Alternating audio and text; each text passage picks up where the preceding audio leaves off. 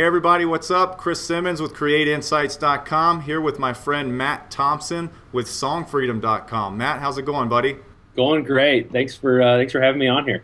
Awesome. So in this expert interrogation, we're going to talk about music licensing, kind of what's on the horizon with the industry, and basically how you guys can get in on using some of just, the latest and greatest music that's out there for your own production. So here we go. I looked on the website and I did some, just looking at sort of some of the questions on your FAQ, but also if you have in mind just kind of off the bat, I mean, what are sort of just the main bare bones questions people have that even want them to, sort of seek out your service? I mean, what are the main?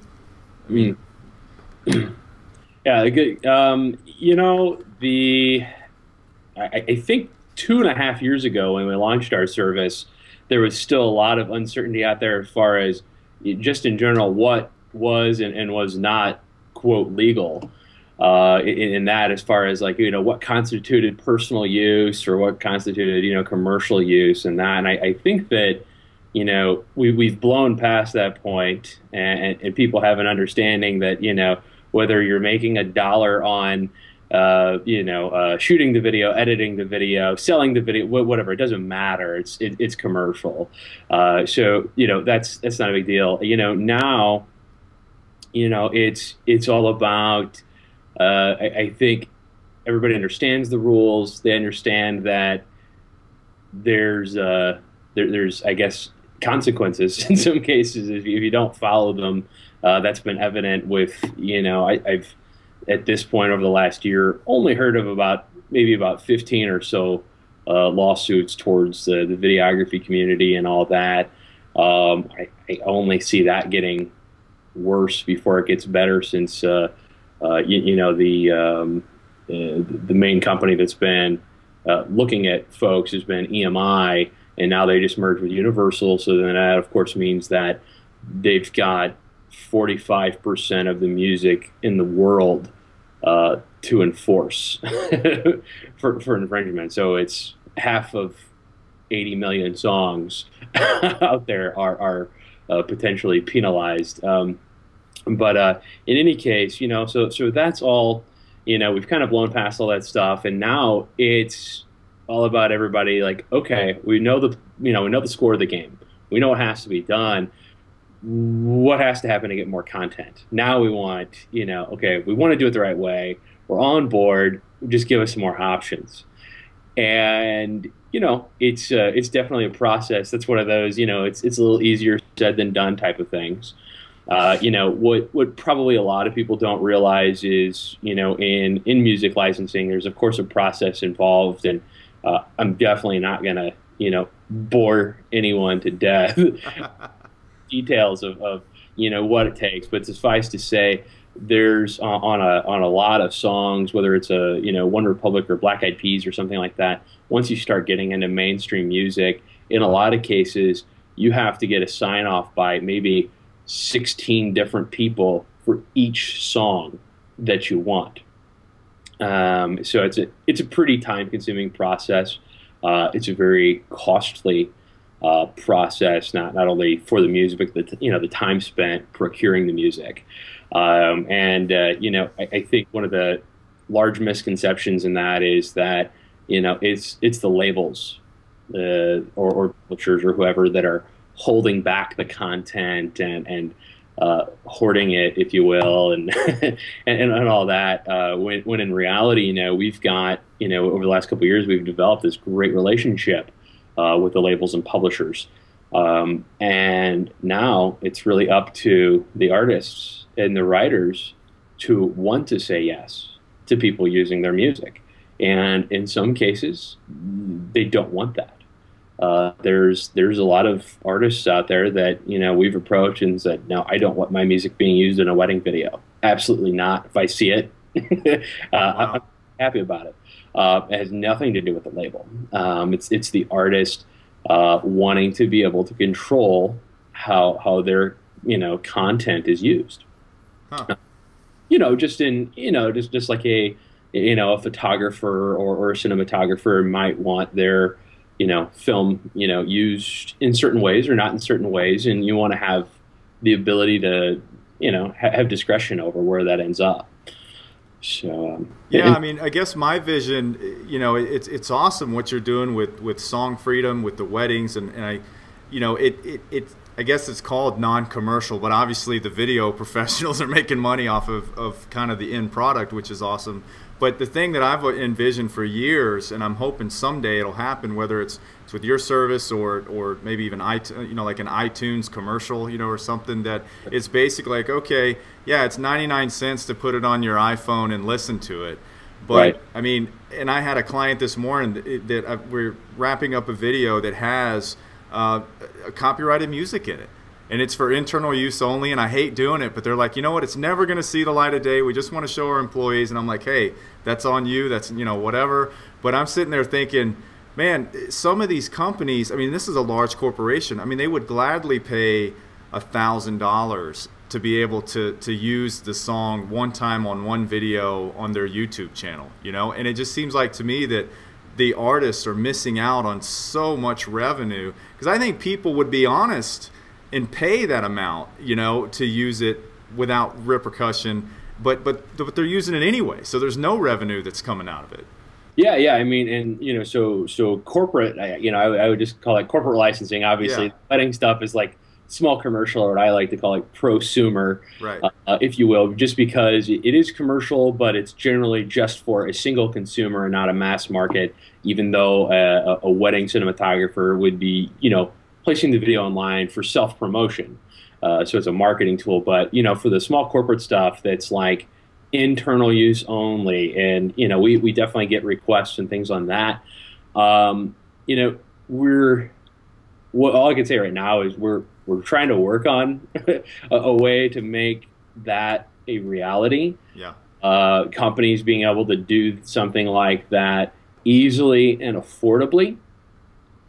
Corporate is one of those things. So when we talk about music rights, corporate is even scarier to everyone on the content owner side, whether it's label, publisher, artist, or writer, artist management, whatever that we deal with on a daily basis. So you think about like Song Freedom as it exists today. We've got this pre-cleared set of rights that, as long as your video is in context to a wedding video, a baby portrait slideshow, a senior portrait slideshow, yada, yada, yada, 16 specific kinds of uses that Ryan Tedder from One Republic or Kobe Calais can look at and say, you know what, I'm fine with the scope of that. As soon as we open it up for this blanket corporate thing, that's when it starts to really, really scare everyone. Because then it's all of a sudden it's like, well, is that an internal thing for the NRA? And I hate guns. Yeah. Okay. So broad. Yeah. I know about kind of a fun little thing, but one of the biggest artists in the world turned down basically about $500,000 for a TV spot for milk, because lactose intolerant, I don't like milk, and therefore I don't want to do anything to support milk or anything like that. So this artist, $500,000 is probably nothing to them in the grand scheme. But for these guys, it's not always about money. It's about what is their work, what is their whatever they poured their heart and soul into. What does it represent? What is it tied to? So corporate's tough, and I say that to say, yes, we're making strides toward being able to do some things and all that. I think that the same thing comes up in almost every conversation with a content owner. Whether it's corporate or nonprofit and things like that with blanket, they're like, well, doesn't like the KKK have a nonprofit chapter? Oh man, it's like we're gonna just license to them, Good Life by One Republic or something, and God knows what's going on in the video and everything. So of course that's the worst case scenario. But I always call the one-armed midget that, like, you're probably not gonna see it. It's probably not going to appear before you, but you never know. That's funny though, because I've never, in all the hours I've probably spent thinking about this kind of thing, I've never thought of it from that approach. I always thought it was a, if Fortune 500 company X uses my music and they generate $500 million in revenue off of this marketing effort. You know, where's my cut? I mean, I guess that's kind of, I thought it was, you know, I had no idea that it also had a component of, well, what are they selling, and do I even support that? And are they, you know, is the you know, do they vote one way versus another way? And I don't want to, you know, I don't want my music to be, I mean, now it makes more sense. So I wonder if at some point maybe there'll be just, or there'll be some way to either clarify that or have some kind of clearinghouse that maybe it says, okay, you know, Matt at Song Freedom or Song Freedom, the company, you can use our music, but only with this extended type of thing, you know, and maybe it becomes a user like us or other video or visual professionals maybe have to submit an application to Song Freedom that says, this is how we want to use it. Is this okay? And maybe you cross-check that with whatever was agreed to. I mean, I know that's a lot of work, but it could also be a lot of revenue, you know, that comes out of that too. Agreed. I mean, the potential is huge. You know, the reality is once, you know, we're working through it, as far as like being able to actually automate the process as much as possible, because once you get past like the control factor of it, it's all about how much can you streamline this sucker. You know, from our perspective, you know, for me to do a single corporate license and, you know, do the contract and all this, that, and the other, I mean, it's difficult for me to charge, this is just for me, to charge so little and have it be worth my time, and somebody still be able to afford it. From the content owner's perspective, you know, what you're looking at is, you know, let's say you wanted to use, you know, something by the Black Eyed Peas or something like that. And like I said, you've got to have 16 people sign off on this thing. And so your $1,000, in theory, let's say it's getting split up 16 different ways. Right. They're having, you know, there's always $80, you know, whatever. yeah. Oh, and by the way, it's got to go through the legal department, and then the licensing contract department's got to do this after. It loops back through the licensing department, and then bring in royalty accounting, and all of a sudden your $1,000, each of them just lost $5,000 on selling this thing. So, you know, the only thing that makes Song Freedom work really is the full automation of it. As I said, we're working on some things. I think we can automate the corporate process up to about 80 or 90%. Wow. Which is huge in theory, assuming we can get all this finished and get everyone's buy-in and everything like that. So it's a huge opportunity, and it's one of those things I hope we can pull it off, because I think it's a huge win for you and your clients, and I think the music industry as well.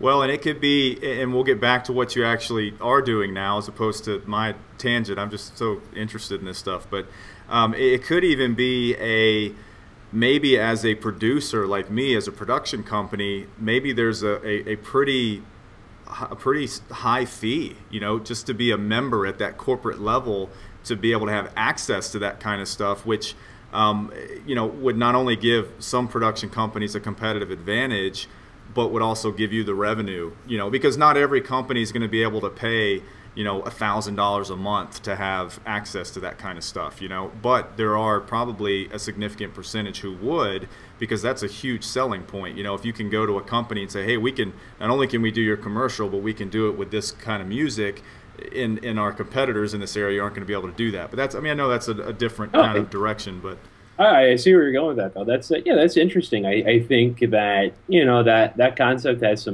some merit to it for sure. And obviously there would be a lot of market research on our end to go and, you know, what percentage of the market is willing to pay for something like that. What are they willing to pay? All that, and then we, you know, would have to, of course, then pitch that to all the content owners and see what flies. Well, I think what you're doing is just really cool, because we've been, I mean, ever since I started this company back in 2000, my company, Six Strong Media, it's just, we don't get a ton of questions, but we always have clients who are like, well, we want to use this particular song.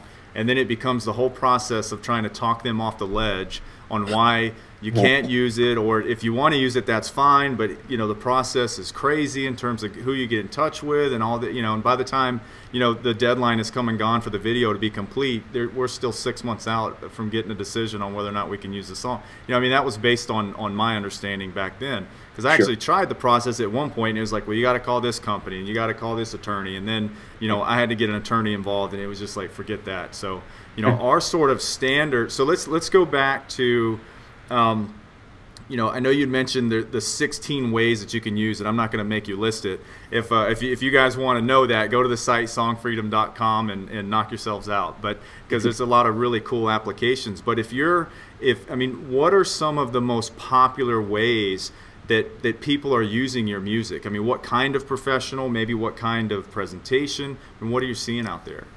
Yeah, you know, far and away, I think, you know, it's easy to say that weddings are the number one application, whether that's video or photo slideshow. You know, think about it. I mean, just in the U.S. alone, there's something like 2.4 million weddings every year. Wow. And even if there's not video at every one of those, you better believe that there's photo at the majority of them. You know, slideshows are becoming an increasingly popular form of, you know, self-marketing, you know, promotion, and that they're posting on Facebook and turning around and selling it to a client. Obviously, the wedding videos are huge.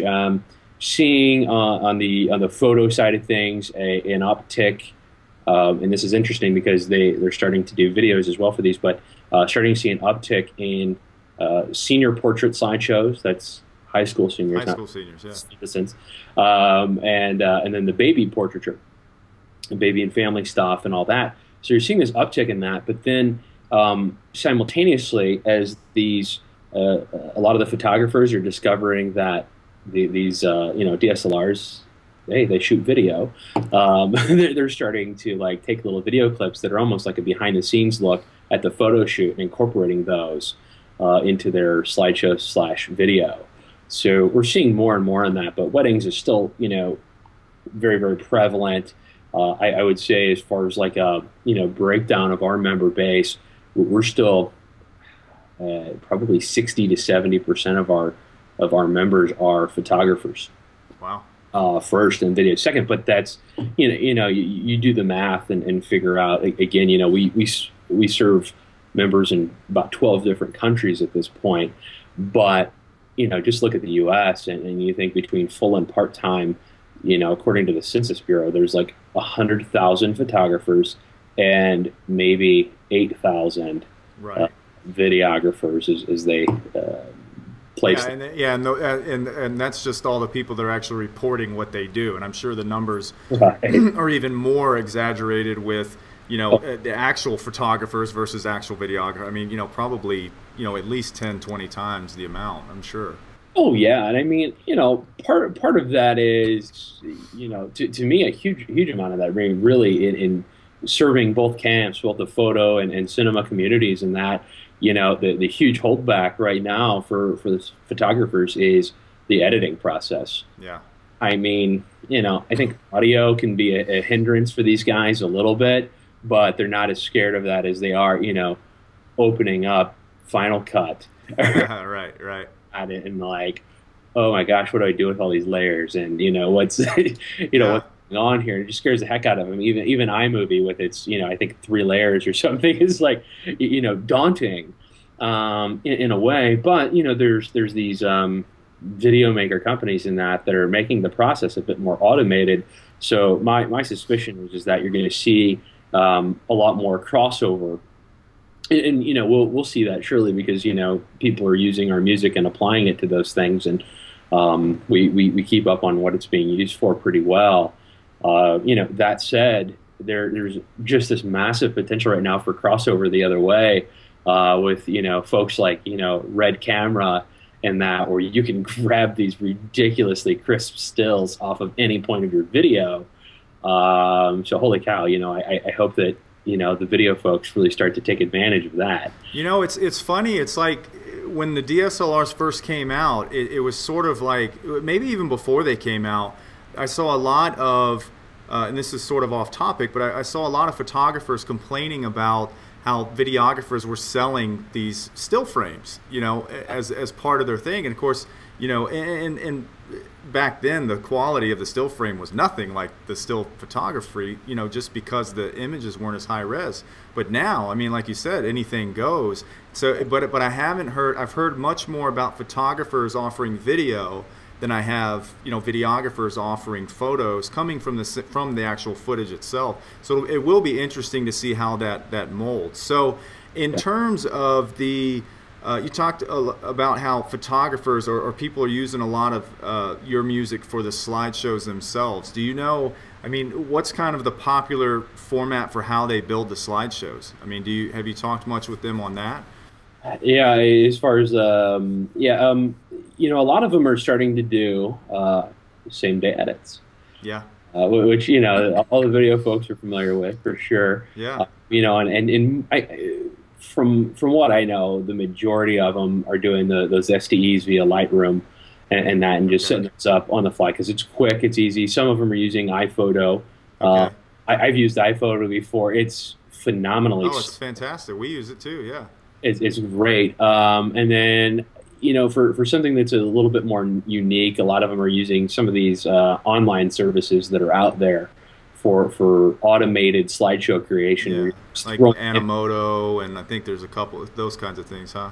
That's exactly right. Yeah, Animoto is kind of the seems to be the industry leader right now. There's Photodex has something called ProShow Web, which is pretty cool, and then another called Emotion. Those are kind of the three industry leaders in photography. Yeah, it's a huge business. So that's what Song Freedom needs to do, man. You need to have your own like photo animated app, you know, that just, you know, select your music, you know, plug it in and hit order, you know. I mean, don't think I haven't thought about it. It's it's one of those things, you know. I figure if I want to cut back to, you know, 3 or 4 hours of sleep at night, cut back. I can always do that. But too many ideas, not enough time, right? Pretty much, only one me. So well, let's you know, let's kind of wrap this thing up. And before we go, I'd like you just kind of, if somebody's new to your service, they're interested in licensing some music, just kind of walk them through what they need to do when they get to songfreedom.com to kind of make that happen. Sure, absolutely. I mean, you can click any number of places there. There's a buy button on any song that you want.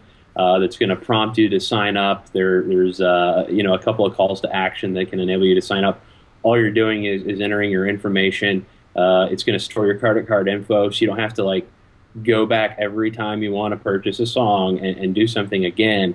You log in and all your info is there. You click the license button on whatever song you find. We've got a great search engine that lets you filter it down by you know, genre, usage type. If you're saying, I want to find something that's best for weddings, it's a folk song and a medium fast tempo between 4 to 5 minutes in length, and I want to sort by star rating or newly added to the site, whatever, you can do that.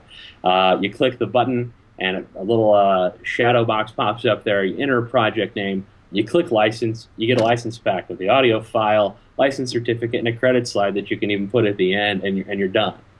It's pretty simple. Guys, I'm telling you, it's an awesome service. I went on there and I made the mistake of I got all the way. I created a demo for my company, and I was like, man, I'm going to use that you know, the Word Up song by Cameo. and then I read the fine print and was like, man, I can't use it for commercial reasons, and so I had to back out of it. But anyway, guys, check it out, songfreedom.com. Matt, thank you. You know, appreciate your time. Guys, if you want to learn more about music licensing, definitely check it out again, songfreedom.com. And if you want to know more about how to run a successful video production company, go to createinsights.com. That's KRE8insights.com. Thanks for watching, and Matt, thanks, buddy. I appreciate it. Thanks, man.